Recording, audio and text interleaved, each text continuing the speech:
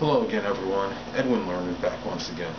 In this YouTube segment, we'll be talking about something that you may have heard about in recent news, and what we'll be talking about is the alleged killing or murdering of a child that was left in a car for apparently 7 hours and up to, I believe, like 130-degree temperatures, and allegedly right now he's not convicted, and I'm not going to convict anybody without a trial, but police have ruled it a homicide, and strong suspicion is linked to Justin Ross Harris of Georgia for killing this child. Now, when I look at this, I mean, the child is 22 months old. I mean, this is a very heinous act if he did commit this crime. Justin Ross Harris is 33 years old, from Alabama, currently resides in Georgia. Had a lot of positive things that were said about him from people that knew him. Had apparently he struck people as someone that was reputable, credible, and was scrupulous and seemed like a good guy to people. Now, whether this was just a facade or maybe he really had been a good guy before this incident took place, you know, that's another issue entirely. Now, about a week ago, he had left his 22-month-old in a car, and the child was in there for 7 hours, and as I stated before, temperatures hitting 130 degrees around there. I don't know if it maybe might have hit a little higher, possibly. And the warrant was filed on Tuesday, and it reduced the first-degree child cruelty charge to him to second-degree child cruelty, but there's still negligence is what this states. And the thing is, however, if he is convicted, he could be potentially facing possible death sentence. Now, there's, according to DenverPost.com, it's stated between 250 to 300 children are killed by parents each year. What I have a hard time fathom or grasping in this is that if a parent, if one of the main reasons, say, is a parent were to kill a child was because he or she wanted to abstain from responsibility from him or her, why don't they just put them up for adoption? I don't know what is so hard about confronting a young child and stating, look, I love you, but I can't take care of you anymore, I don't have the financial means, and just put the child up for adoption. Is that effort that much harder? Is that something strenuous about that? Is that so much harder than actually taking the time to plot some diabolical plan to kill a child? I can't really understand this. In some cases, or maybe in a number of the cases, I would say that the parents are not in their right mind. Perhaps many need psychological counseling,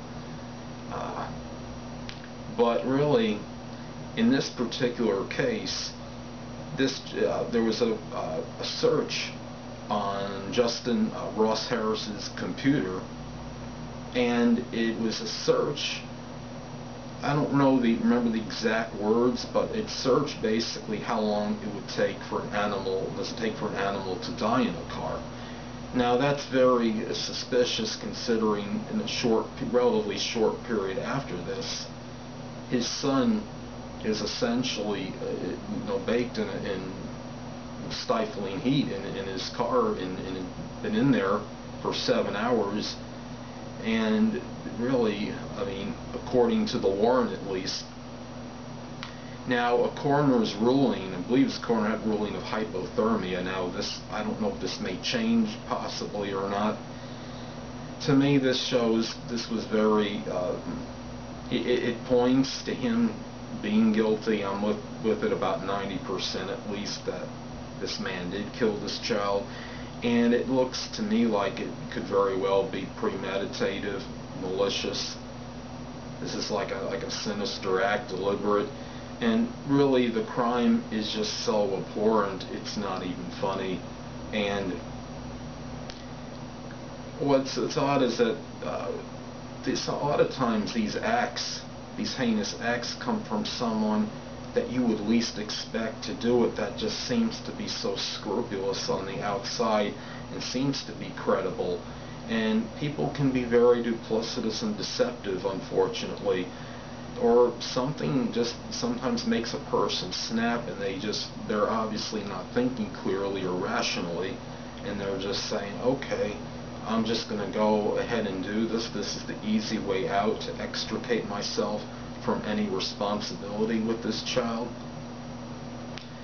It just really, I think a lot of it is just about maybe sitting down and, instead of plotting a way to kill the child, come up and formulate a plan to find out what alternative solution could be for this child, rather than having this child succumb to death due to some diabolical means or some desperation on a parent.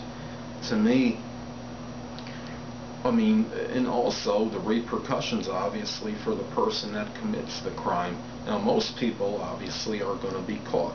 That anybody that commits any murder, I mean, I'm sure I don't know the exact percentages, of course, but it would be safe to say that it's very high that the person is going to get caught, especially with all the forensic technology that's upgraded and DNA evidence. There's just so much out there now that really can put somebody away, more so than even 10, 15 years ago. So a lot of people, I think, that do these things, obviously they just don't have a lot of compassion, and they obviously show no compunction for whatever it is that they're doing. And maybe in some cases they're not really worried about the ramifications, or they delude themselves into thinking that there's no way that anybody's going to be able to prove that I did this. I think what it is I just can't grasp how people can just be so cold and callous and not have much feeling behind a lot of this. I mean, I can never envision doing something like this, no matter how frustrating things were, or no matter if I couldn't take care of a child that I had. I can't fathom doing that. And I think, obviously, I should know, I believe that the majority of people out there couldn't do this either. It takes a certain personality, unfortunately a very repugnant one, to commit these heinous acts. And there are just so many people dying unnecessarily. I mean, why add insult to abject misery? I mean, people out there, there's always another recourse. There's no need to be taking a child's life. The child, I mean, did not ask to be born into the world. It didn't ask to be killed and have his or her life terminated either. So what's funny too is, and let's say, almost funny, peculiar, not funny, haha, but this person, Justin Ross Harris, he worked as a police dispatcher from June 2006 to May 2009. And now, how ironic is that? He was somebody that was employed by the police, and now he's in trouble with the law.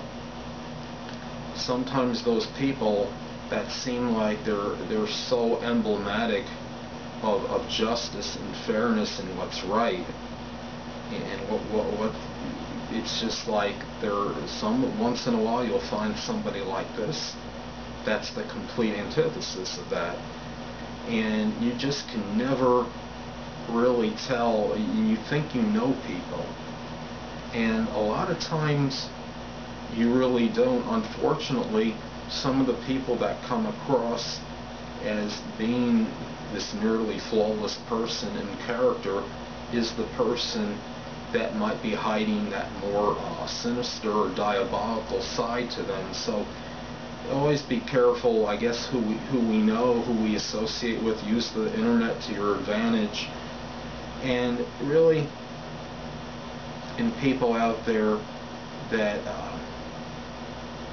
it's just so important to not resort to eradicating a life unnecessarily.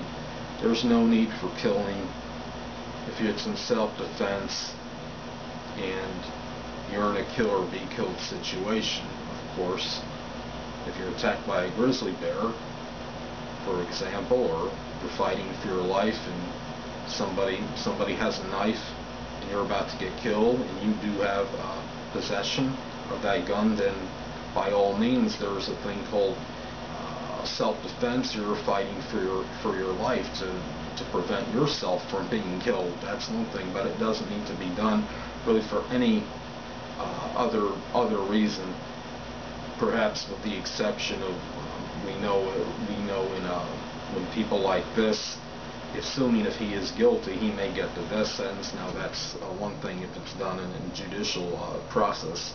So, but at the same time, it's innocent until proven guilty. Although I think the evidence speaks volumes, I do believe he is guilty. But time will tell. We'll let the court process settle that. Anyway, people, that'll conclude this YouTube astrological segment. I'm sorry, not astrological segment. I'm thinking of my other channel. This YouTube segment. And until next time, people, stay well.